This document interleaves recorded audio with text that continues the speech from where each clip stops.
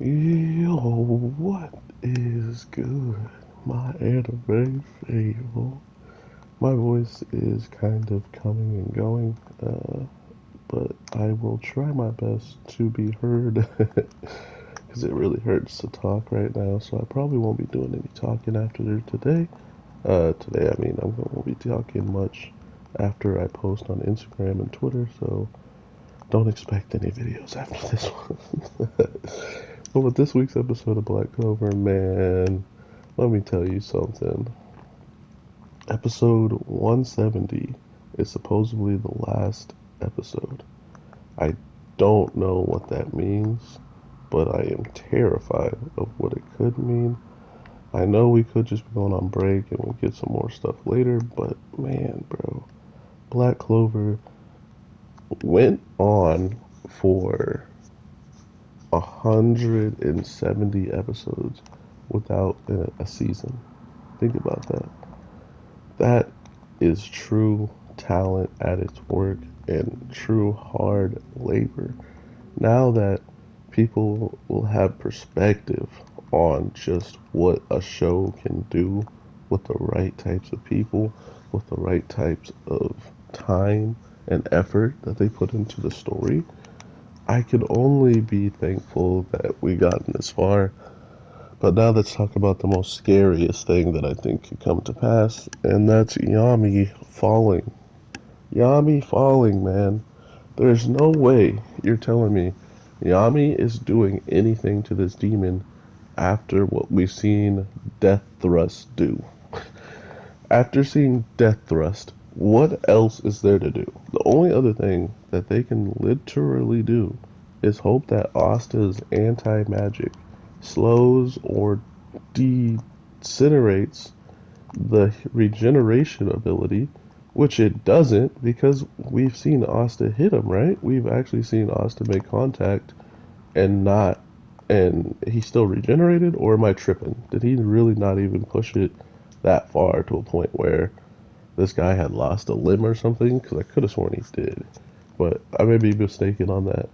Regardless, even though Asta has all of these weaponry to stop certain like magic, the guy is using gravity.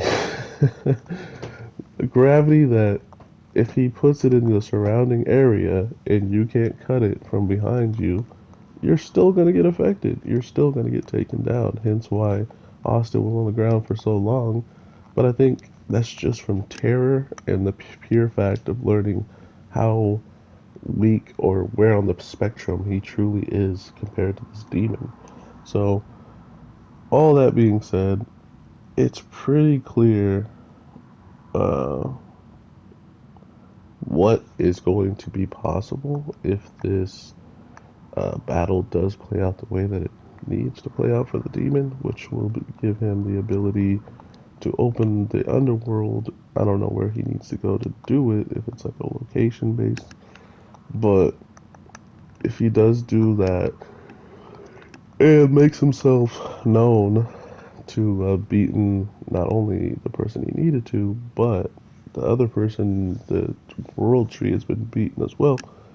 It's pretty much the end of the world, you know? So that's how quickly things just escalated. I mean, it is a show where usually the heroes come out on top, so yeah, the world might not be destroyed, but that's how close we are within a couple of moments that it can be possible.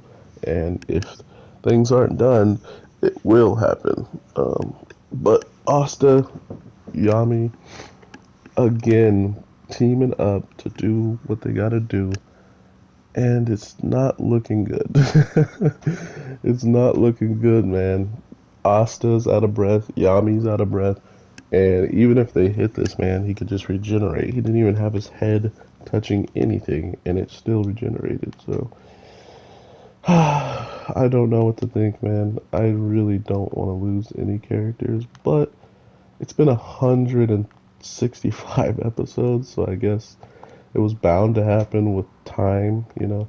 Time is the killer of all things, and in stories, it's definitely the killer of some of the better characters, especially if it needs to happen for our other characters to step up and be even stronger than we know them are, than we know that they are. So here's hoping that they can figure something out, but it just feels like it would be way too quick of a arc to just destroy these demons as of already.